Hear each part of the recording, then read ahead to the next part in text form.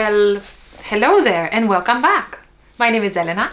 And I'm Fodios, and this is the Game Court. And we're finally doing the quarterly look back. The new games to us that we played the last quarter, that is April, May and June of 2023. Shall we give it a go? Let's give it a go. Shall I first mention that we played more the games than what we're discussing here? I thought it says in the name, new to us, right? Yes, we played way many more games, like the old to us. Yeah, we play a lot of games though, but these ones are the ones that we've played and they're recent to us that we've never played, and they're not all new games. They might be older games that, you know, people mainly forget about, but we like to mention them because old games are awesome. Yes. And we like experiencing Experiencing is the subtitle. New games. Well, I think that's fine. We like experiencing quirky, unique, innovative games as well. So it might be that it's a very little game that we've played, or it's a very new game of some sort.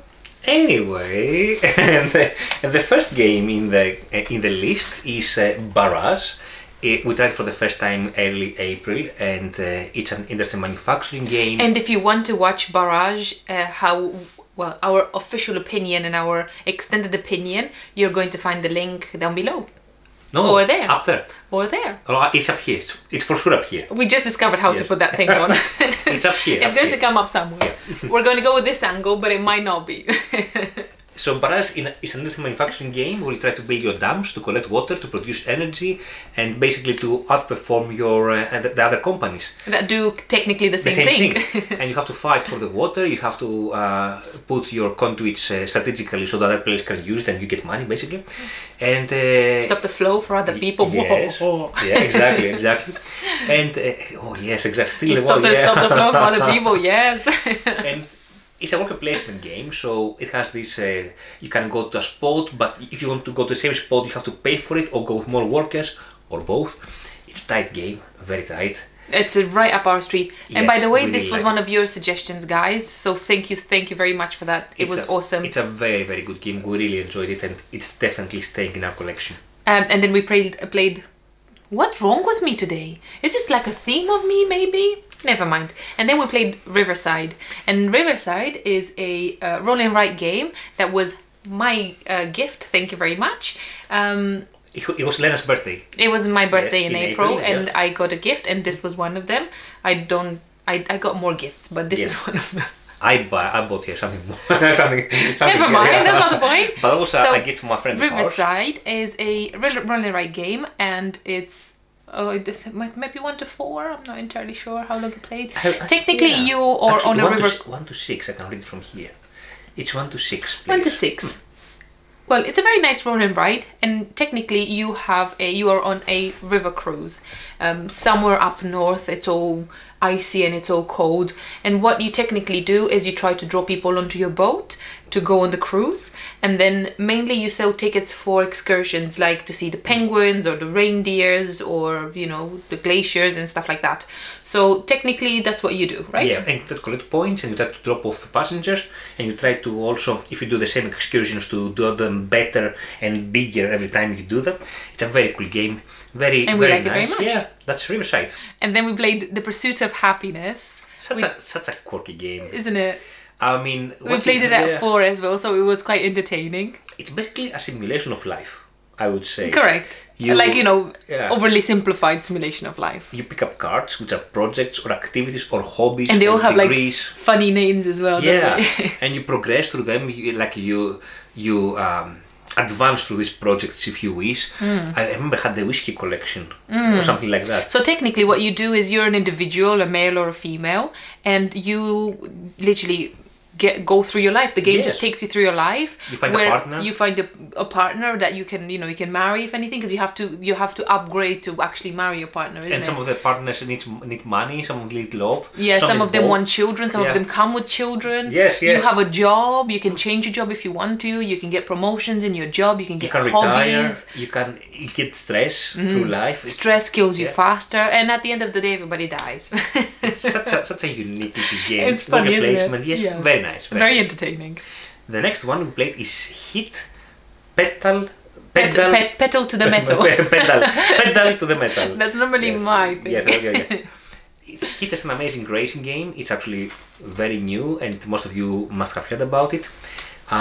It's very nicely integrated in the theme. Obviously, you have to manage your cards, and some of the cards represent the heat of the car and how much you push your car. You basically push your car to the limits, and you have to manage this appropriately to go through turns faster or to accelerate more, and so on and so forth. So you can win the race. Technically, you just need to win the race, and you can play with the simple version of the cards, which the game comes with, or you can play with the more upgraded cards, which the game comes with, and you can, do different combinations like weather warnings and stuff like that, isn't it? And even if you play by yourself or at two, this game is good because you can easily play with the automas. Automa works so well, doesn't it? It's so easy to follow as well.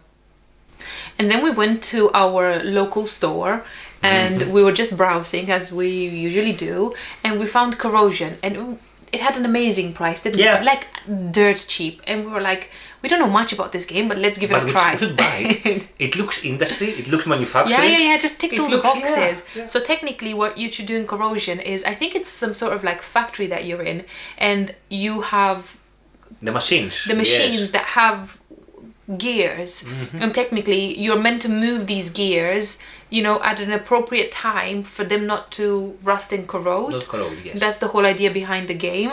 And you do have a wheel in the middle, what you attach stuff to it, but you have a wheel in the middle, and as it turns it gives you different benefits. You don't want to turn it too fast because then you lose some benefits. You don't want to turn it too slow because it corrodes and then you start losing the benefits. That's kind of the idea behind it. Well, the game was alright. It didn't stay in a collection. Yeah. I mean, we played once or twice. I think we had fun with it, but I feel like the theme, like the way I say it, so it just sounds like, wow, such an amazing game you produce and you do this and the other.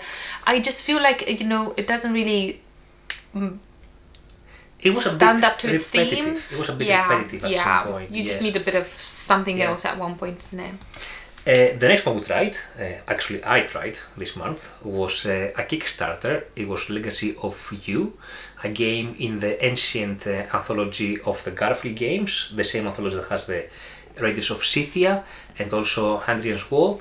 And Legacy of You is a solo-only game. It's a campaign game where as you go through it, the campaign becomes harder or easier based on if you win or if you lose. So it adapts itself over Catch-up time. mechanism now. And you have replacement again, you have resource management, a lot of resource management.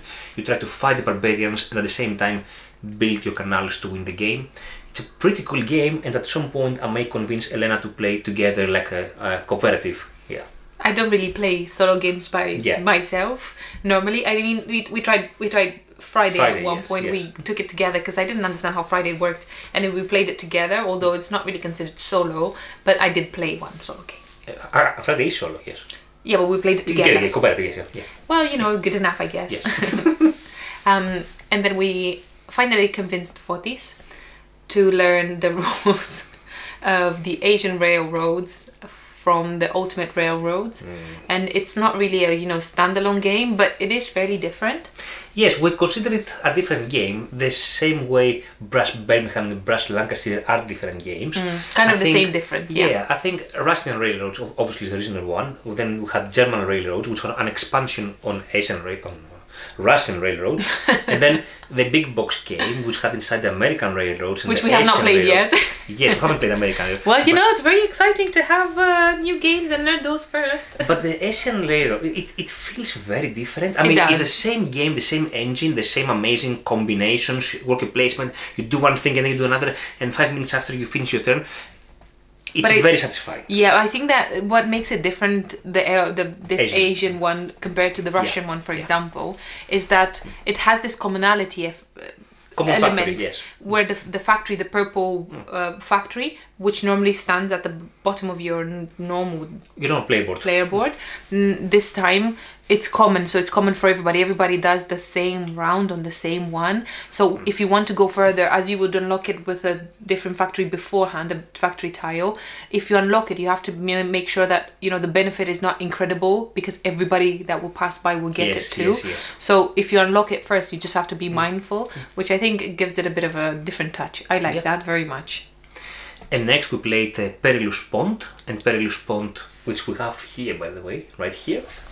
It's not a game that has been released yet. I think it will be on Kickstarter very soon.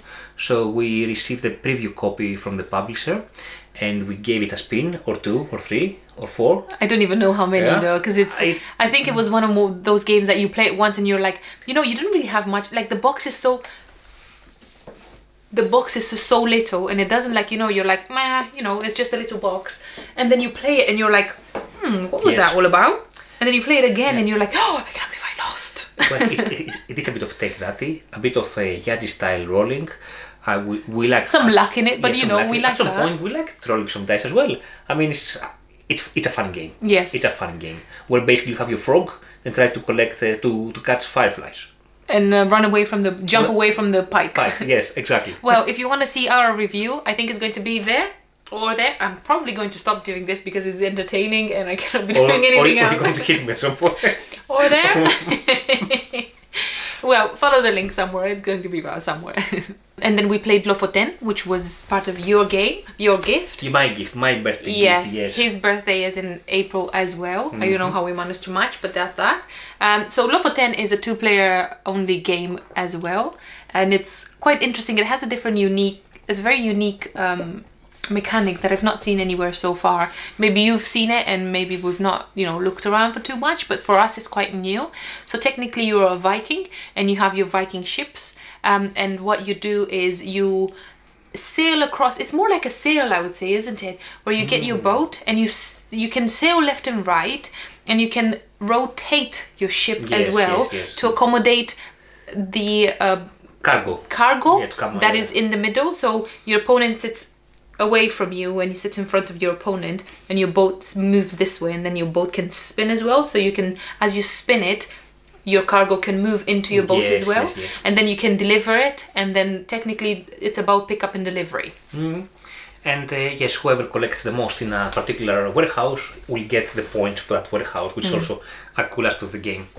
It's a fun and unique card management and card playing game, and how you rotate and move. Because that's how you use you use cards to actually, you know, do the movement of the boat. You do your left card to move left, or the right card to move right, or to spin right. To spin clockwise. Interesting game. Very interesting game. The next game we tried is called Qwinto, and so I was watching this video from another board game channel called Thinker Themer, and they were presenting different roll and write games, and then they present Qwinto, and we have Quicks in our collection. And we like Quicks a lot. And then they presented Qwinto, and I said to myself, this must be very, very interesting. It's basically a combination of Welcome To series, of Roll and Write series, and Quicks. And when I said it to Elena, I want to buy Qwinto, and she was like, do we really need this? Do we need another? Yet another one that looks exactly the same as the other 10 that we've bought. So anyway, I didn't buy it, but I found some files on BGG website, so we print them off to see how it plays, and it's amazing. It's better than Quicks, easy. It's I would say better than the basic Welcome To. I find that is better. I find that is better. Better than the Welcome To the Moon base, I would say. But it technically plays with 3 dice. It plays with 3 dice. 3 dice, and you decide how many you actually throw. You can throw 1 color, 2 colors, or all 3 colors at once. And you sum them up. And if you, for example, only play red and yellow, you have red, yellow, and purple or blue, something like that. So if you, let's say you throw red and yellow, then the number that you get, you have to put in red or yellow. Correct. If you only throw a purple, for example, then that's the place where you have to put them. So it's fairly explanatory, really. But it's how you actually place the numbers. It's very smart, very smart. And when you roll the dice, your opponent can get the number and use it as well if they want to, which makes it even trickier, because do you want to keep a number that is good for your opponent all the time? Not really. Do you risk it? Yes, you can. Yeah, it's a very cool game. Very little, but super enjoyable. And then we had a gaming session, and we finally played Revive, although we should have played it when we played absolutely everything else with the Woodcraft, with Tilitum. I think that was the generation of the games. It all came in that pack, but we didn't play it, but we played it now, and I'm glad that we did. So Revive is quite an interesting game. You're technically trying to revive the planet that has been frozen a gazillion years ago, and you're trying to explore the frozen planet by, you know, mapping. Does it have hexes? I think it's hexes, isn't it, on the main map? So what you technically do, you try to build on those hexes and just explore and expand the frozen area, technically.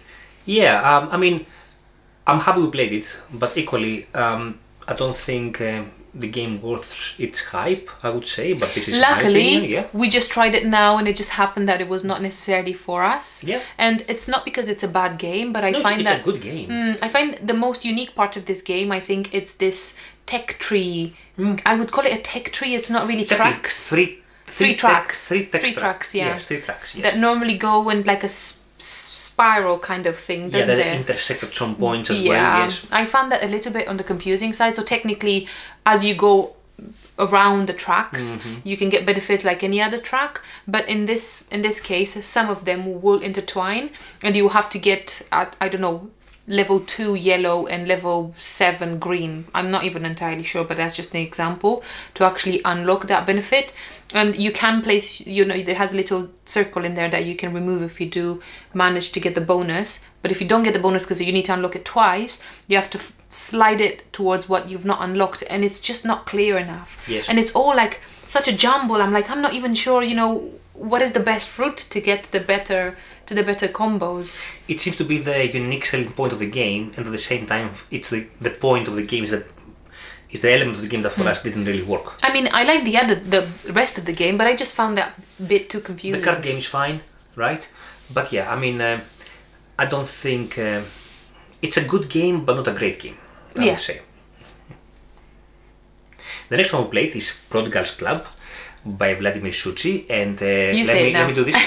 We have a video up here for you guys if you want to see our video on the Prodigal's Club, which was our game of the month the previous month, for May I think, right? Yes.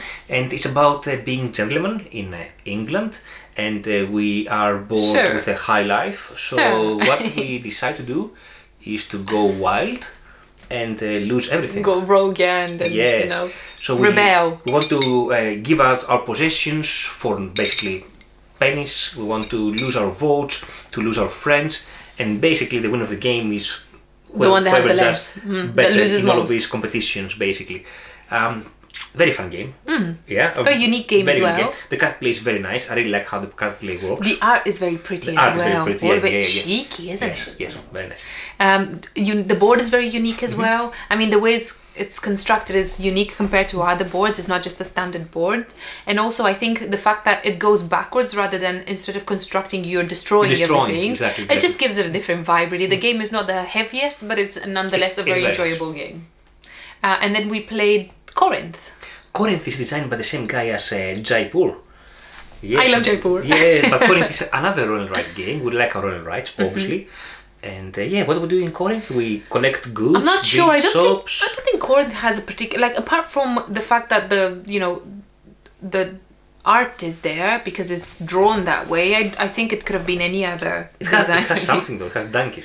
It has donkeys and it has coins. Coins, yeah. Yeah, it's coins and donkeys. It's a fun game. I really like it. I it's just a simple run and ride. Exactly. It's good to just chuck in your bag whenever you go on holiday, and you have to wait 15 years. It's a fast one. It's a 15-minute game. Fast. Yeah. Only thing is that you have to have a lot of dice with it. 12.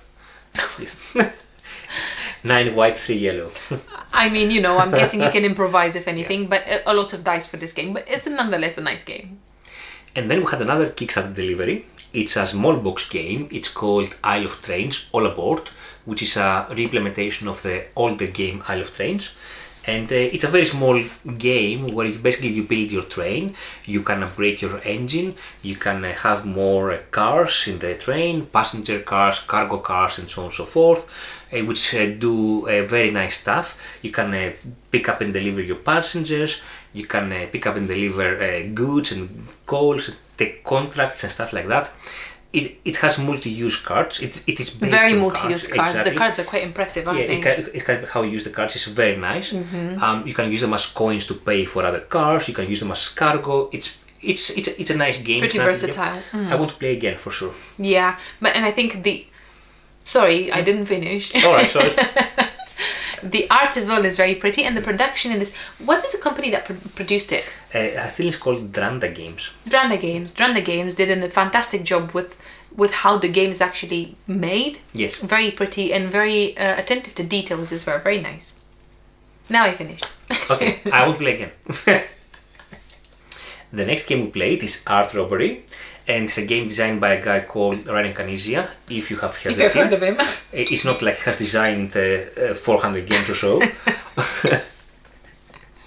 And in Art Robbery, you are supposed to be thieves that just finished the robbery. You just yeah. done the looting, Yes. and now you're trying to, to split the loot. to split as much as you can without being caught. Yes, because basically the police is going to catch at the end of the round the thief with the least alibi, right? So you try to collect alibi, but you also try to collect loot.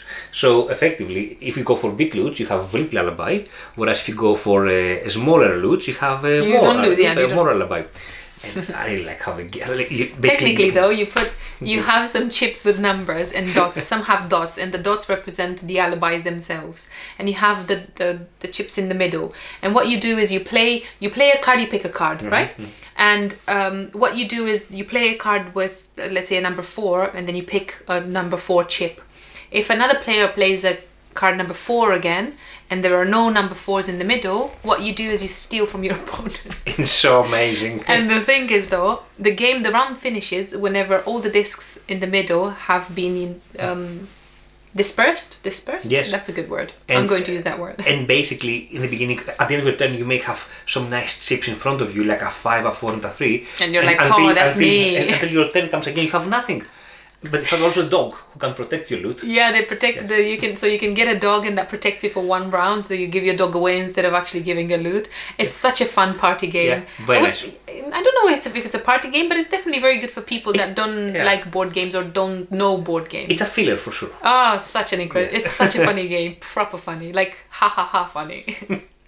Ha ha ha. Ha ha ha! Definitely, like I laughed when I played. Amazing game. And then we played Transatlantic. And Transatlantic, it just happens that I want to say something else, but your fingers are moving, so please follow the link up there for our comparison in between Concordia and Transatlantic if you would like to see the whole version and our whole discussion with similarities and differences. In our Versus series. But technically Transatlantic is a game that is produced, believe it or not, after Concordia, and it's a game where you have ships, and what you technically do in your shipyard, you buy ships and you get your ships to export coal. Technically, that's what the game entails. And you can buy some more ships, and that will, give you more points at the end. Technically, I think it has a very different way of scoring at the end, which is unique for, I've not seen this before, where the first boat that has not been bought, that needs discarding, instead of being discarded, gets put aside, and you make set collections of of the same colors, and those will be added at the end score, yes. Which is quite different.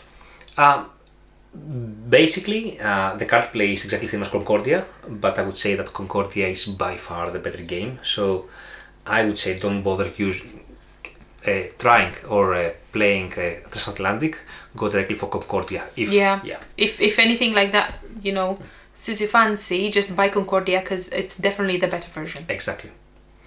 Then we played yet another roll and write. I don't know what we did this month with these roll and writes. I think it's not even the last on the list. I think we have another 2 to go. But anyway, we played another roll and write, or flip and write in this case, it is. It is called Silver and Gold. So we went for holidays in Greece, and every time we go for holidays, we want to buy from our holidays something, a small board game to bring back with us. We have to mention that every time we go somewhere, holiday or no holiday, wherever there is a board game shop, we will be in it. Yeah, why not? Well, but what's wrong? This is how. I'm not. There was a souvenir at some point. I don't understand. Yes, I mean. So we ended up buying Silver and Gold. And another game, which is Souvlaki Wars, anyway. But Silver and Gold, which we played, it's a flip and write, where basically is the flip and write version of Project L. So you have the polyominoes coming out of cards, and you have to put these polyominoes on your map to basically loot the treasures and complete them up. It doesn't sound that exciting when you say it, but the game is pretty fun. It's pretty nice. I really like it. The Very game nice. is really nice. And you only have a set amount of cards that come out. One every time will stay aside. So one of the polyomino pieces will be out. You don't know which one that is. But you can only predict, oh, I really want this piece and probably will never come. But it's a super nice game. I really like it. I like it. And then we finally managed to get Oranienburger Canal. Oranienburger Canal, we tried and tried, well, you tried and tried to find it, and it finally arrived. Oranienburger Canal is a Uwe Rosberg game, and it's a 2-player only game where you technically build the Oranienburger Canal. Yeah, That's it. It's very difficult to find because it's published by Spielworks, and they do one-off runs, basically, one-off prints, yes, and it's a 2-player game, but it's a big box game, right? And it's I think. Do you want to hold on a minute. This is the game, and it's quite, for 2 players, it's quite heavy and quite big, isn't it? Yeah, it is. But it has a lot of replayability inside, a lot of deck of cards, and basically you try to build your buildings, build the paths, build canals, train tracks, roads, etc., etc. And each building will activate exactly twice in the game. A maximum of twice. Maximum of twice, whenever it is surrounded by roads or paths or canals, or whenever it has exactly 2 bridges connecting. The second bridge will buildings. activate it again, isn't it? Yeah. So it depends on, you know, whether you go for points or whether you want to go for activation, because it has a juicy bonus when you activate it. And you have this very cool resource wheel.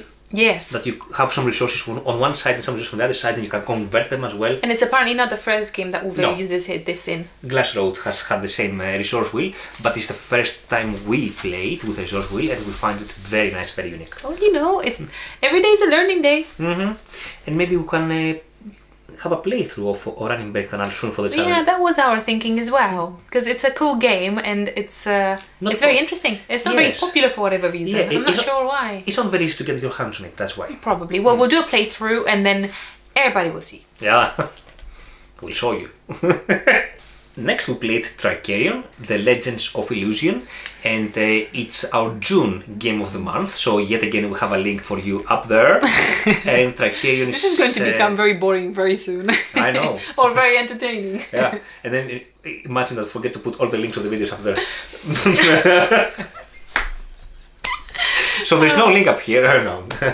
Anyway, so Tricerion is a big mind class game experience. It's such a good game. Like in a mind class style, isn't it? Class style. Like an anachrony.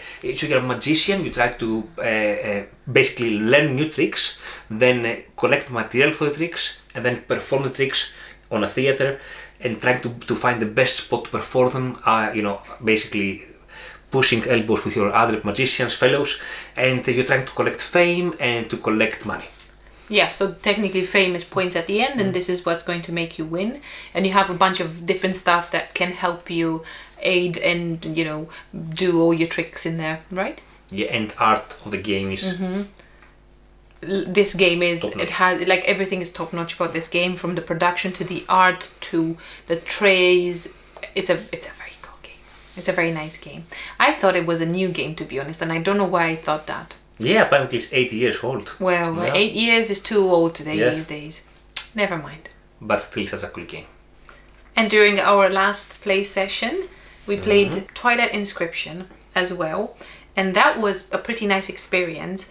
Like, as we were walking through, I think we had Twilight Inscription on our list for a very long time. And as we were walking through the convention, in the UKG, in UKG in June, one of the dudes there was playing, I think they were learning it on the spot as well, which I thought it was mind-blowing. But he had it all open, and they've already played a little bit of it, and it looked so super interesting. And then we bought it and we played it.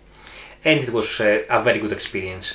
So basically in this game you go through different planets, you do navigation. Discover planets, you populate these planets, you fight your opponents in the war by building also military units and cruisers and stuff like that. And you do some voting, there's decision making there. And also some trading and stuff like that. It's got a complex rolling, right, isn't it? Yeah, quite complex, right. You have 4 big sheets of, like, if you've played Adrian's Wall, it's that size, but 4 of them. Yeah, exactly. But yeah, I think I would easily play it again. Yeah, we've not, I don't think, because it's such a big game, I don't think we got the most of it so far, but I think the more we play it, the more you discover the combos and the better feeling it gives you. And also we played Stockpile this quarter, and Stockpile is a very interesting lighter game, on the lighter side, but it's very fun because basically what you do, you're trying to outbid your opponents and bluff them as well to get stocks, and there is secret information, there's information that only you know or only your opponents know, so you can outplay your components or you can be outplayed basically, and you are trying to sell your stocks high and buy the stocks low, as in the stock market game, yes. So it's quite fun. You can also do, how it's called, the bonds, you can buy the bonds as well, right? In the beginning of the round. It's such a cool game, and there's a bit of luck there. Everybody gets a bit of hidden information. Yeah. Every player gets 2 cards about a business and what happens to that business that round. Yeah. Whether it goes up, low, or whatever happens, or get dividends. You have your own information, and there's open information about one, and there's closed information about one. So you just have to guess what your opponents do, and what's in your hand and what's open, to actually, you know, is my opponent bluffing, is he not? All in all, though, it's a very funny game and it's a lot of luck in it, but I really thoroughly enjoyed it. Next we played Pioneer Rails, which is our last run right for this month. Maybe flip and right again. Ah, dear me. How did we manage to do this? I know, right? And it's another game that was published by Dranda Game. Actually, it's not published yet. It will be delivered fulfilled in a few months' time. But we managed to get the print and play file from the publisher. Thank you very much. And we gave it a spin. It's interesting because, you know, the flip and right, you use basically a certain deck of cards, and you try to create poker hands, and at the same time you try to go around the map and connect with different, basically make connections, develop your route, and connect with different buildings. Different cities as well. Different that cities, will give you points at the end. Exactly. Yes. And it's an interesting roll and write, a different roll and write, I would say. It has also several maps that you can try. Yeah, that was a Pioneer Race. And last but not least in our game, because we've literally just played it. Well, not literally, but you know, we just played it. So what is it? Witchstone. I just did I not say that? Did you? It's Witchstone. Yeah. It's a game published by a guy called Ranier Canisia. I'm not sure if you have heard of this guy. We need to make a series of this guy, because we played so many of his games. I mean, we didn't play all 4,000,000. Yes. 400 million gazillion, but we played plenty of them, so we should probably do that. Yeah. Right. Which one again? Which guy? So technically, you're a witch, and you have your witch friends over there, and you have your... Why are you laughing? How it's called? A group of witches. Coven? Yes, thank you. And you have a cauldron over there. It's a cauldron, right? Yeah, cauldron, yeah. And what you do, because you can see it from the top, that's your board technically. And then you have these 2 hex combined. I'm not sure how that form is called, how that shape is called. I don't know, 2 hex. Oh, 2 hex form. More like a polyomino kind of thing, right? And your grid is made of hexes only. So what you technically do is you try to connect these little 4 shapes to whatever you want to on your board, technically symbols that are all on the side of the board, and make combinations of actions to technically expand whatever you want. So for example, if you want to go for a witch action, the more polyomino tiles you put next to it, the better and the greater the action will be, which I think it's super cool. You have a lot of tracks over there. You have tracks to the left of the board where you put your sapphires, your stones. Your stones, yes. Your precious gems. Your gems. It's technically, you know, to make space on your board, you have to get rid of some gems, and those gems, as soon as you get rid of them, they go on a track where you can take some bonuses. There is a wand at the bottom of the game, where at the bottom of the wand. The wand, yeah. There you go. The wand that's the bottom of the board game. The board of the game of the board of the game. Of the board of the game of the board. Of the board. The game. Of the main board. There you go. That is technically a track too, so you can go up that as well. You can get some cards, some extra cards that you can buy, and they can give you some extra points at the end. Technically, it's a really fun game. But the cool thing of the game, as Elena said, is this creating clusters of actions of the same symbols to do bigger and more stronger actions, basically. Yeah, out of the blue you have an action. It's a 6-point action, isn't it? Yeah, exactly. And you can, it feels very nice.